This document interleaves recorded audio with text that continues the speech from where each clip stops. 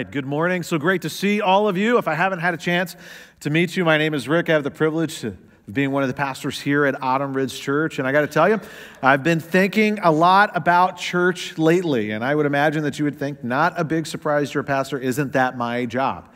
But the reason that I've been thinking about church might be for reasons that you wouldn't expect. Right now, there's just a lot of people talking about church right now. And the way that people are talking about church, I got to tell you, I've never really experienced it before in my life. My time in college studying theology, my time in seminary did not prepare me for it. 2 decades of pastoral ministry really has not prepared me for it. I'm curious, how many of you guys are podcast listeners? Who likes podcasts? I don't know how many podcasts there are. There are thousands upon thousands of podcasts. Did you know that the number 4 most listened to podcast in America was a podcast about a church? It was this one, The Rise and Fall of Mars Hill. If you're not familiar with Mars Hill Church, it was a church located in Seattle. And from the late 1990s through the early 2010s, it was one of the fastest growing churches in our country. It was one of the largest churches in our country, and it was a church that had international influence. So, and the short version of the story is this, is that the pastor had some controversy surrounding him, and that there were serious allegations of abuse and abuses of power. And today, this church no longer exists. Now, I know I don't sound like it, but I am from the South, the fried chicken South, and I grew up going to Southern Baptist churches. I was educated in a Southern Baptist college. I went to a Southern Baptist seminary. I was licensed and ordained into ministry in a Southern Baptist church. And very recently, and after a voluntary investigation, the Southern Baptist Convention, they revealed that they had mishandled and intentionally covered up hundreds upon hundreds of cases of abuse over decades. Now, the Southern Baptist Convention is the largest non-Catholic collection of churches in our country, and today they are under investigation by the U.S. Department of Justice. And it's not my intent to be a downer today, but could we acknowledge this, that it kind of seems like it's normal, maybe we're getting used to it, that for prominent church leaders, prominent Christian leaders, that we're just really getting used to stories of them admitting to or being exposed for trust-destroying behavior. It's for some heartbreaking reasons. A lot of people are talking about church. And people are talking about, well, what's gone wrong with churches in America? And other people are talking about, what is it going to take for things to go right for churches in America? What is it going to take for churches across this country to thrive? What is it going to take for churches across our country to be healthy? And some people say, the problem is churches are too traditional. And other people say, no, the problem is churches are too trendy. And then some people say the problem is that churches have become too masculine and they've been hurt by toxic masculinity. And other people say, no, actually the problem is churches are not masculine enough. They're too feminine. People say, the problem is the church has gotten too involved, too enmeshed with politics. And other people say, that's actually not it. The problem is we haven't gotten involved enough. So you can see, we all agree. There's a lot of noise surrounding church today. And the narratives are dizzying. And it leaves me asking this question. What are we doing here exactly? I want to welcome you to a brand new series called This is Church. Today and for the next few weeks, we're going to talk about church. And the way we're going to do that is we're going to dig into parts of the New Testament book of Ephesians. We call it a book, but really it was a letter. It was a letter written by a man named the Apostle Paul, and he wrote to local churches that met in the city of Ephesus, around the city of Ephesus, and in the region of Ephesus. And this letter that he wrote, it would have arrived at a church, and they would have studied it, and they would have read it together, and then they would have taken this precious letter and sent it to another local church, and to another, and then to another. And one of the main reasons that this letter was written and sent to these churches is to make sure that they were awakened to and that they understood all that they had been given and all that they had been called to in Christ. In Ephesians 1, we read this, I pray that the eyes of your heart may be enlightened in order that you may know the hope to which he has called you, he being Jesus, the riches of his glorious inheritance in his holy people, and his incomparably great power for us who believe. What is that power? What do we have? That power is the same as the mighty strength he exerted when he raised Christ from the dead and seated him at his right hand in the heavenly realms, far above all rule and authority, power and dominion, and every name that is invoked, not only in the present age, but also in the one to come. And God placed all things under his feet and appointed him, Jesus, to be head over everything for the church, which is his body, the fullness of him who fills everything in every way. Before we can talk about church, the first thing we need to talk about Jesus. And in the short passage that we just read, the Apostle Paul used 3 metaphors to describe Jesus. Did you recognize them? As Jesus is seated at God's right hand, all things are under his feet, and he's head over the church. And you're a smart crowd. You know that a metaphor, it's imagery that's not supposed to be taken literally, but is designed to communicate truth that is supposed to be taken literally. So the question is, what do these metaphors communicate? This first metaphor right here, seated at God's right hand, is about status. Jesus shares the same status as God because Jesus is God. Do you know what that means? It means that we cannot simply admire him. All the facts of history, all the eyewitnesses, all the source material that we have about Jesus, they shout to us in unison that we cannot simply admire him. He was not a good teacher. He was not a good man. He was God who took on what it meant to be a man. And we either worship him or we reject him. But what we can never be casual about him. This one, all things under his feet, this is about authority. Now, how many things are under his feet? All things. All right, you guys are halfway in between Saturday night and the 8:30 service. Let's try this again. How many things are under his feet? All things. There we go. You sound like you believe it. Jesus is the ultimate authority over all things and over all people. And maybe the most profound question you're ever going to ask yourself in life is this: who is the boss? Is it you? Do all things begin and end with your opinion? Or will you trust him and will you submit to Jesus as the authority, as your authority? And the last one is this: head over the church. And this is a metaphor, the metaphor of head or the metaphor of headship. It can mean 2 things. It can mean authority or it can mean something different. It can mean source. And I can understand we quickly, probably in our culture, in our time period, we quickly go to this one because we talk about head over a household, or we say she's the head of a company. That means she is the boss. And after all, we've already established that Jesus is the authority. So is that what Paul means? Well, in his language and in his culture and in this time period, this metaphor could mean 2 different things. And believe it or not, it means 2 different things in our culture and our language too. We say things like head of a river. That's a metaphor for source. So which truth was the Apostle Paul trying to communicate with this metaphor? The good news is we don't have to guess. We can just keep reading through Ephesians and see how Paul talks about Jesus and talks about the church, and his meaning will become clear. So let's do that. Moving out of Ephesians 1 and to Ephesians 2, it says, "But because of his great love for us, God, who is rich in mercy, made us alive with Christ, even when we were dead in transgressions." That's our sin. "It is by grace you've been saved." Jesus is the source of new life, and he's the source of our forgiveness for our sins. Ephesians 2:10 says, "For we are God's handiwork," or we are his artwork, or we are his masterpiece, created in Christ Jesus to do good works, which God prepared in advance for us to do. Jesus is the source of new life. He's the source of us being a new creation. Jesus is the source of a new identity. He's the source of our purpose. He has works for us to do. Let's keep moving forward. "Consequently, you are no longer foreigners and strangers, but fellow citizens with God's people, and also members of his household, built on the foundation of the apostles and prophets, with Christ Jesus himself as the chief cornerstone." Here the Apostle Paul, like any good preacher, he just starts mixing up metaphors on you. And he started off talking about how we are the body and Jesus is our head. And now he's going to start talking about we're like a building. And Jesus is the most important aspect of a foundation. He's the cornerstone.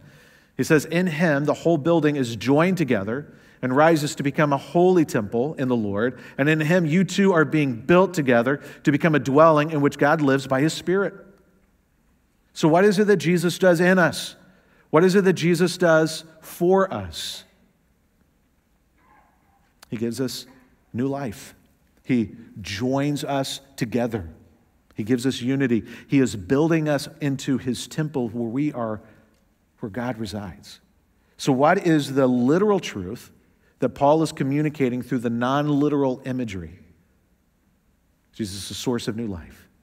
He's the source of holiness. He's the source of forgiveness. He's the source of unity. He's the source of purpose.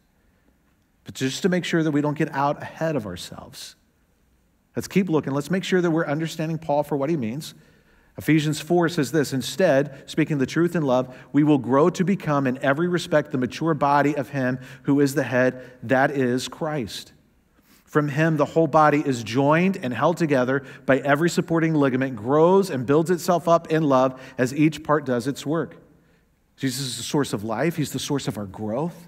He is the power that is the source for our maturity. He is nurturing us as we grow to be more like him and as we become more united with each other. So what does it mean that Jesus is head over the church? Jesus is the source of our new life, our new status, our love, our unity, and our purpose. And as we begin to understand what it is, what it means for Jesus to be our head, now we are able to pivot and look at what does it mean that we are his body. We look again at this verse that he is the head over everything for the church, which is his body, the fullness of him who fills everything in every way. And there it is. We see it now. The imagery, the metaphor that Jesus is the source who fills. So what we're going to do for the next few minutes, we're going to zero in on what it means that he is the head, but more importantly, right now, our focus is that we are his body. Do you know why this is so incredibly important? Because this right here, this is church. And so if you're a note taker, I want to ask you to write this down. Church is not a building, it's a body. Church is not a building, it's a body. And I would imagine that there are some of us who are thinking, yeah, I know. Been here before. Got that figured out.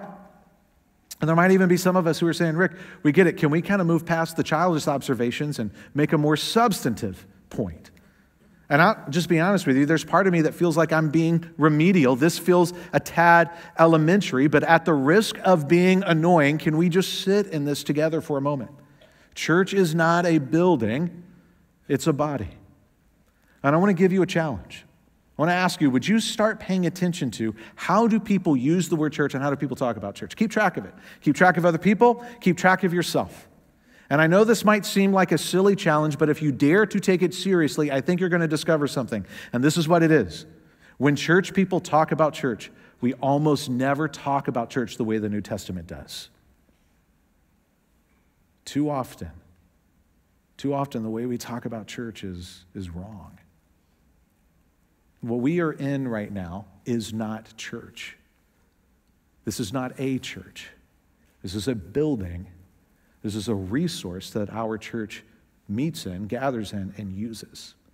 And I can completely understand when someone would say, Rick, come on. It's just kind of a shorthand way of communicating. Everybody knows what we mean by church. Which I would say, I don't think so. I don't think that's true. If you were to Google what is church, which I did, this is the first thing that would pop up. Those of you guys who are pilots, you can read this. But I'll tell you, you could Google what is church later. This is what you're going to find. 2 billion hits. This is the first thing that comes up. A building used for public Christian worship. How we talk is extremely important. Do you know why? Because how we talk about something is how we think about something. Our words, how we talk, is always a reflection of how we think. 2 or 3 weeks ago, billions of people around this planet gathered together to celebrate that Jesus was born. And there is a word that we use There's a word that we use to describe what it means that Jesus took on humanity, that he literally took on a physical body to be with us. And that word is incarnation. And incarnation quite literally means to take on flesh, to take on a body. Did you know that Jesus passed on the incarnation to the church? Jesus said he was the temple. And now what do we read in Ephesians? We are the temple. We are his body. We represent him to the world. Just a few weeks ago, we celebrated that Jesus is the light that has come into a world of darkness.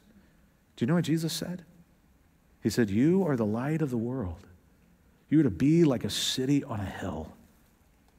And so if you would just hear me out, bear with me for a second.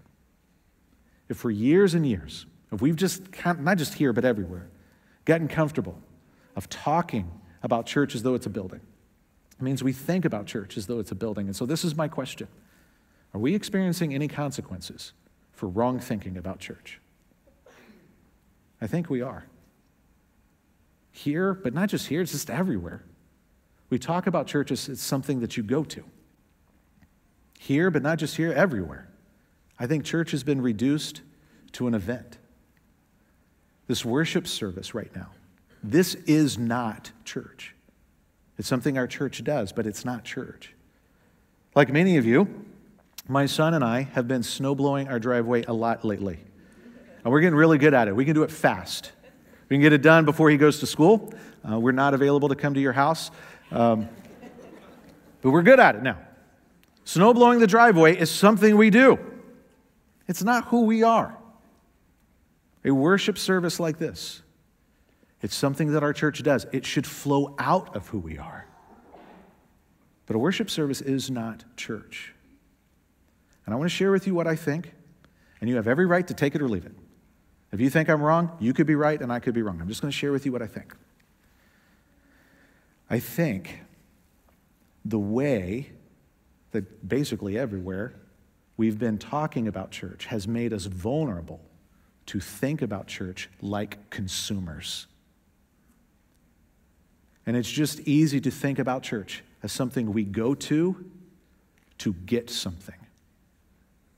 And this mindset, it's kind of taken hold in big churches and small churches. It's taken hold in really traditional churches and really trendy churches. And I don't think it's because we're bad, and I don't think it's because we're dumb. I think that this might just be a natural consequence for letting something other than the New Testament be the framework for how we talk about church. Church is not a place, it's a people gathered in a place. And for those of you who are watching us online right now, this might create a bit of an awkward moment. And this might create somewhat of a provocative question. And for those of you who are watching online, or for those of you who ever participate online, the question is this: what about digital church? What about online church? And that deserves probably a much longer conversation, but allow me to say this. Digital church is an incomplete alternative, not an invalid one. It's an incomplete alternative, not an invalid alternative, when gathering physically isn't an option. But right now, the thing that I think needs our attention is this. Church is not a place, it's a people gathered in a place. If you begin reading in the New Testament, start in the book of Acts and go all the way to the last page of the New Testament. Almost 100% of the content is in the context of a local church. Even when something, a letter or book, is written to an individual, it's always intended to be read with that person's church. And this profound realization is part of what led this church almost 20 years ago to change its name from First Baptist to a location-based name. This church is not a place, but it's a people gathered in a place. And church is not simply people. Church is, a local church is a people. And I really want to emphasize this. It's a people. Church is the gathering and the uniting of people from different racial backgrounds, different cultural backgrounds, different socioeconomic backgrounds. A local church is the gathering and the uniting of people who were once divided by anything and everything that you can imagine. But when you are connected to the one true head of the church, You become a member of his body, and you become one with everyone else who is a part of his body. Did you know? Did you know that we are supposed to be just as connected to each other as we are to Jesus? Apostle Paul writes in Ephesians, "For he himself, Jesus, is our peace, who has made the two groups one and has destroyed the barrier, the dividing wall of hostility, by setting aside in his flesh the law with its command and its regulations." So what we're going to read is the Apostle Paul is saying the thing that made people hostile with God, Jesus has resolved that. And the thing that's made people hostile with each other, Jesus has resolved that. Jesus' purpose was to create in himself one new humanity out of the two, thus making peace, and in one body to reconcile both of them to God through the cross, by which he put to death their hostility. Did you know that it was Jesus' plan all along? It was his on-purpose idea. It was his intent to bring people together who were hostile to each other and make them one new humanity in him. Have you ever felt hostile to people at church? Tell the truth. Jesus is watching right now. Who's ever felt annoyed by people at church? Anybody? A couple of you and a whole bunch of liars. Have you ever found yourself thinking, what are they thinking? Probably not in this church, but in other churches, sometimes people get mad at each other. Sometimes people even get mad at the pastor. Can you believe that? What's going on? This is Jesus' plan from the beginning. He just decided, I'm going to bring together people who don't like each other. I'm going to make them one. And in this passage that we just read, who are the two kind of different groups that Paul is talking about? He's talking about the Jews and the Gentiles. And if you don't know, you need to know. Because they were peoples who were divided by deep, nasty, pervasive hostility for cultural reasons, racial reasons, and religious reasons. But they are together, and they are now one new humanity in Christ. If the Apostle Paul were writing to churches in America today, I would imagine that he would talk to people who felt deep animosity and division for different political reasons. He would say, hey, we're all one in Christ. I imagine he would talk about racial history and racial hostilities and divisions and say, just remember, you're all now one in Christ. I would imagine that he would write and talk to us about churches who structure themselves in different ways, who have different ideas and opinions about a worship expression and music styles, and say, hey, you're all one in Christ.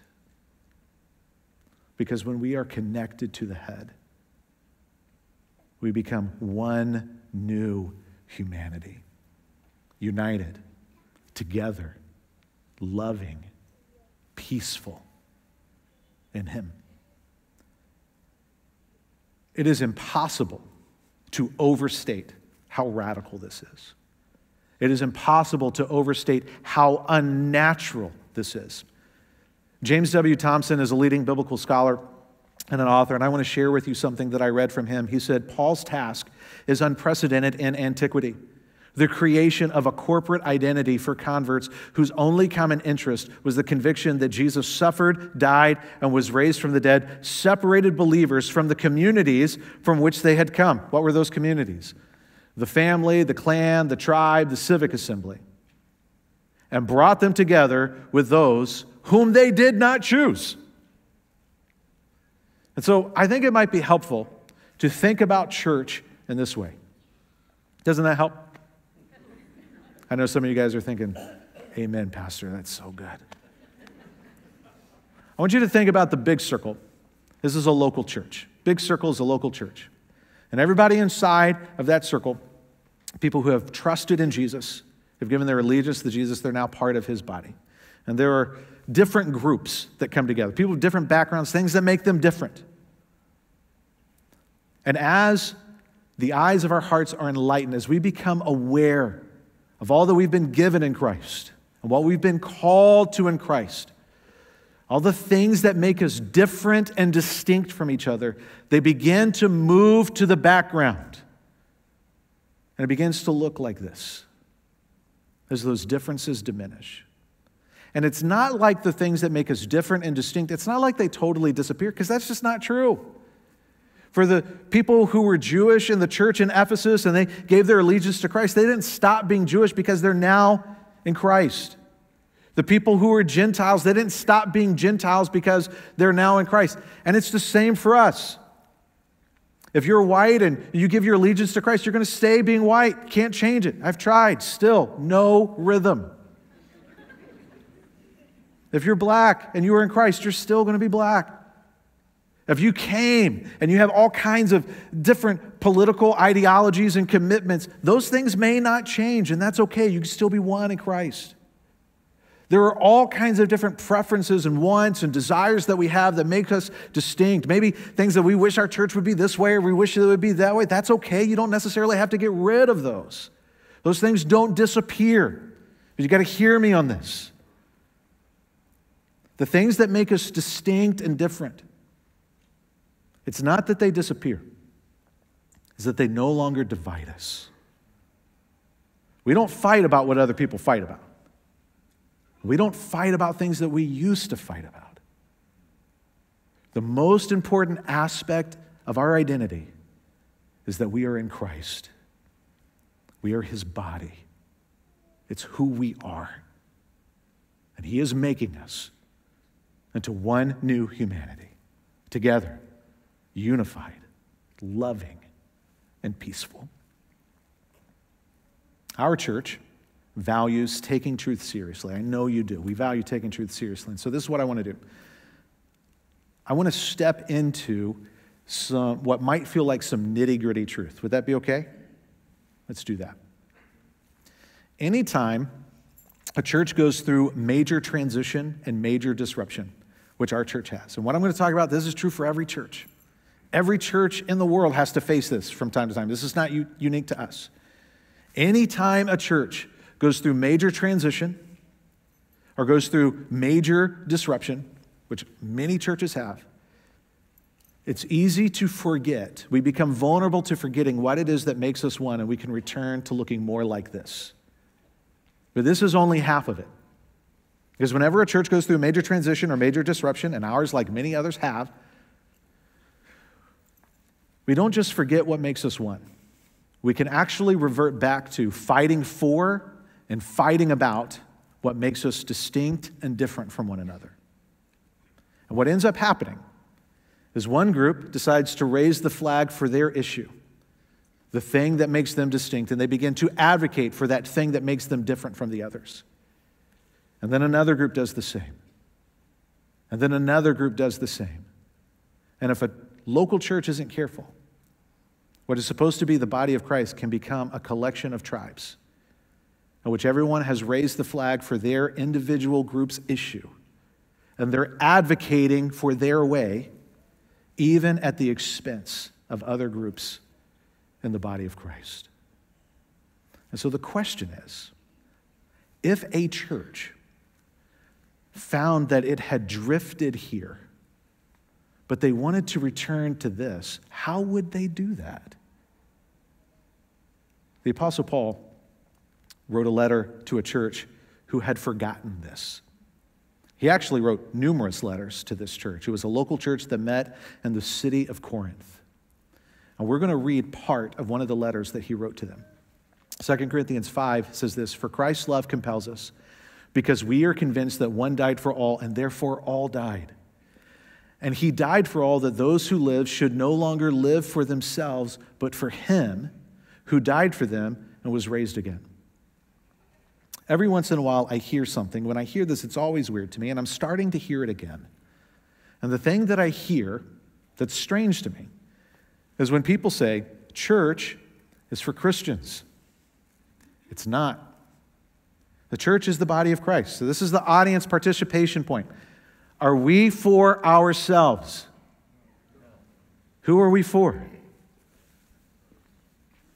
Who are we for? Him. The church is for Jesus. We are for him. And so for those of us who are followers of Jesus, we have given our allegiance to him. We are in him. When we gather together, it's not about us. When we have a worship service like this one, it's not about us. When we sing songs or we listen to preaching, it's not about us. When we host things like ARC18 or Ridgefest, it's not about us. When we pack our bags, go to the other side of the globe on a mission trip, it's not about us. When we gather together in small groups, it's not about us. When we receive an offering and we give financially, even when we make decisions to sacrificially give financially, it's not about us. Whenever we do all the countless things that we might do, it is never about us. It is good for us, so good for us, but it's not about us. It is about Him. It is for Jesus. So, from now on, we regard no one from a worldly point of view. The once we regarded Christ in this way, we do so no longer. Our perspective has changed. Therefore, if anyone is in Christ, the new creation has come. The old has gone. The new is here.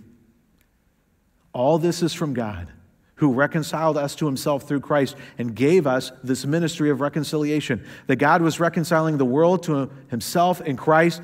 Greatest line ever written in human history, not counting people's sins against them. Has anybody ever held something against you? Has anyone ever held something against you and they won't let it go? God knows everything there is to know about you. And in Christ, none of it is held against you or held against me.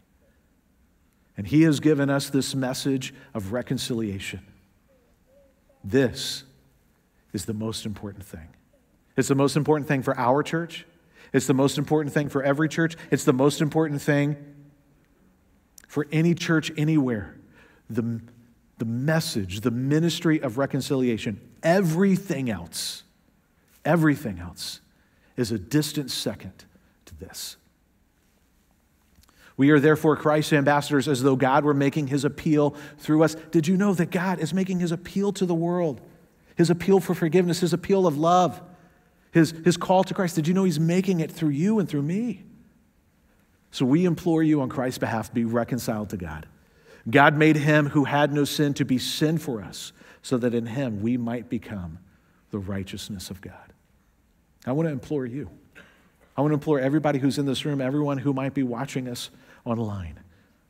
If you have not trusted in Christ, if you have not received new life in Christ, would you trust in Him today?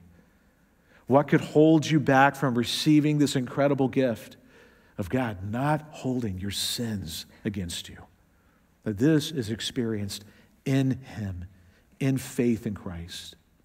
Would you give your life to Him? Would you become a part of the body of Christ? And for those of us who would say, Rick, I'm a follower of Jesus. I've given my life to Him.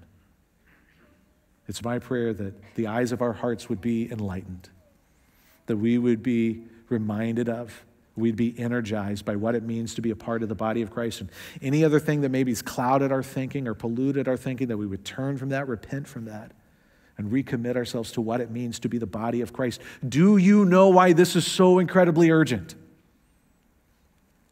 The answer to that question is going to be our thesis that we repeat throughout this series, our constant drumbeat. The reason this is so urgent is because there is no backup plan. This is Jesus' plan for His people. This is Jesus' plan for the church. We are His body. And may we be people who talk about and think about church in the way that He does. May we be a people, may we be a new humanity in Him. And may we be people who joyfully walk forward into what it means to be the body of Christ.